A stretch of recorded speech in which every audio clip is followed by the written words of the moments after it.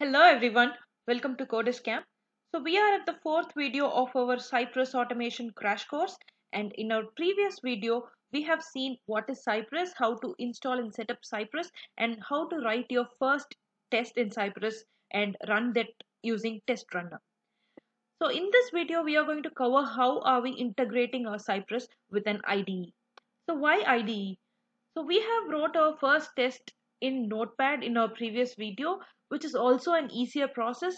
But still, if we are going for an end-to-end test or a complete project, we need to have a clear understanding of our folder structure and how we ordered our code. So to do that, IDE will be very helpful. So if you ask me what are the IDEs we can use, you can use any of these IDEs that supports JavaScript to run your Cypress tests.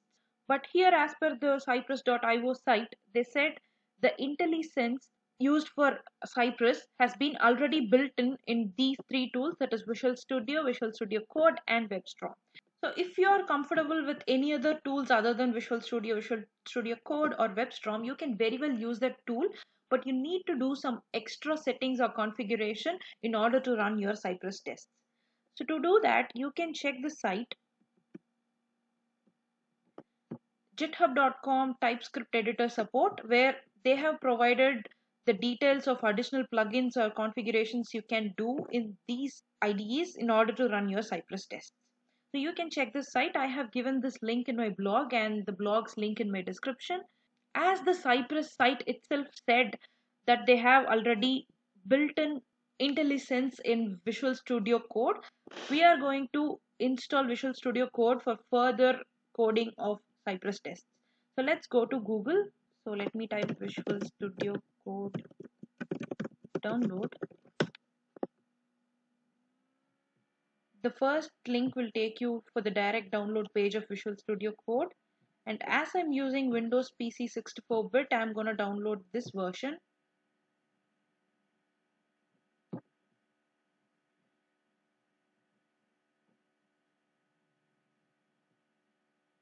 So yes, my setup is getting downloaded.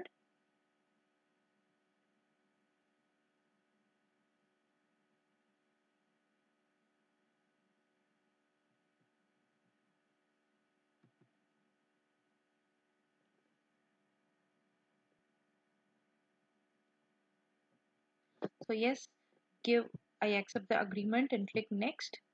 Let this have the default installation path and click next. So if you want to create a desktop icon, you can check this box and give next. I don't want that, so I'm simply giving next, and finally giving install would install this in your PC.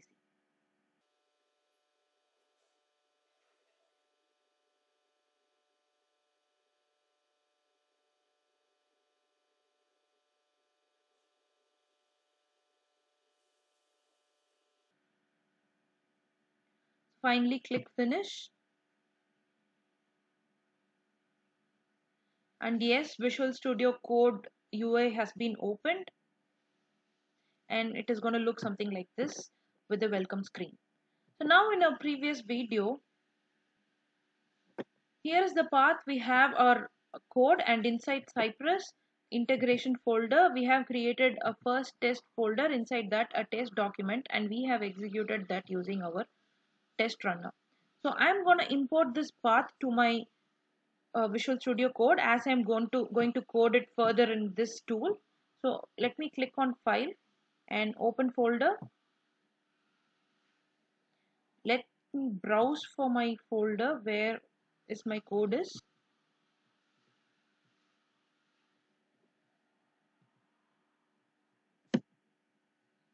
Inside my projects folder, I have Cypress Automation, and I'm selecting this folder.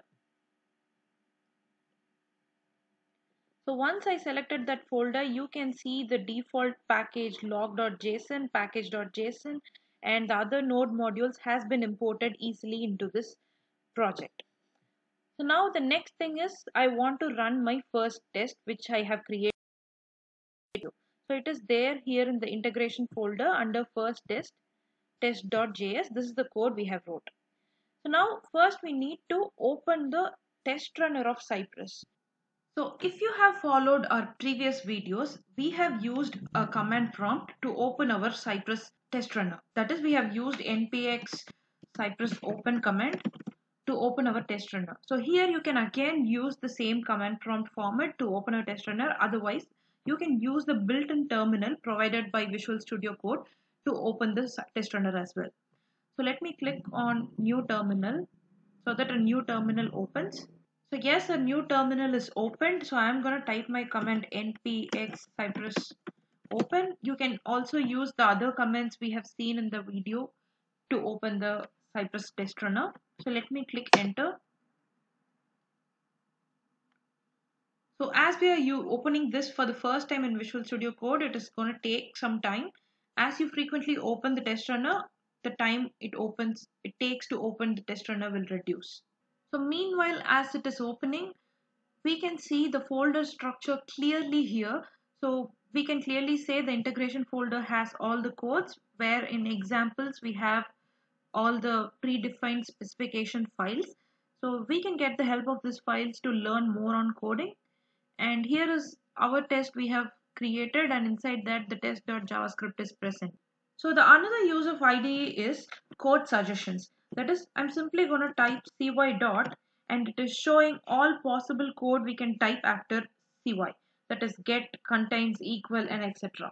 So this is one more advantage we are moving to IDE than just typing the code in Notepad. So and as I typed, it is showing the file as error because I did not complete the statement.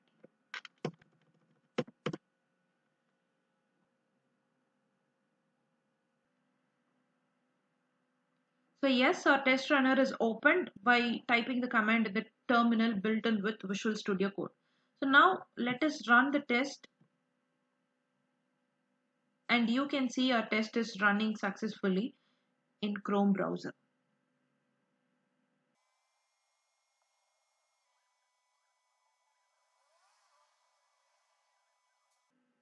So yes, you can see our test has executed successfully. So now I'm going to change or remove the pause, and I'm going to pass this test in my Visual Studio Code, and let us see whether our changes are reflected here or not. So I'm going to remove the statement from my first it, and here I'm going to remove the pass and update my forum to capital F. So now I'm going to save this test and see whether all my tests are passing. So yes, I have saved. You can see in console that it is executing the test again.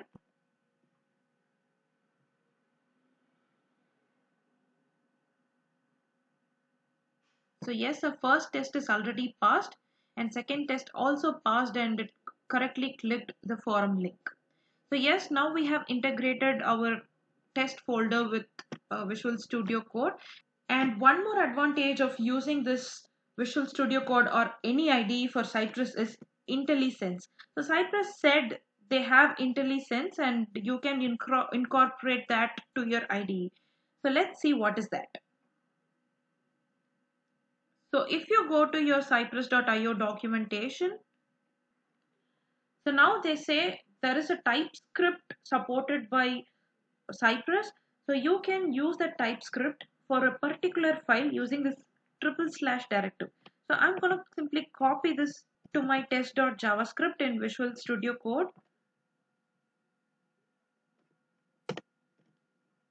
So I'm going to paste and save this. So now I have added the // directive to my file. So now if you hover over your cursor towards the code of any part of the JavaScript file, you can see the method definition and the parameters you can pass and the possible input and output of that particular method or code in the JavaScript file. So this will be very useful for you to understand why is that command is useful. For example, it supports auto finish or the code suggestions. So cy dot, I'm gonna see what are the options I can have.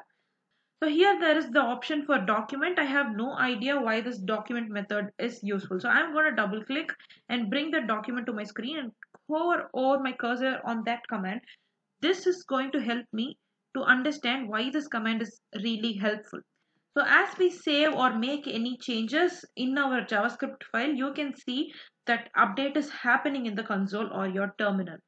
So now today in this video, we have configured our JavaScript test files in our Visual Studio Code, and we have seen how to add our triple slash directive and how it is helpful for us. So yes, we have done all the setup required to start our testing. So hope this IDE integration is going to be a lot of help for us. So thanks for watching the video and look forward for more testing. If you like the video, hit like and subscribe. Thank you.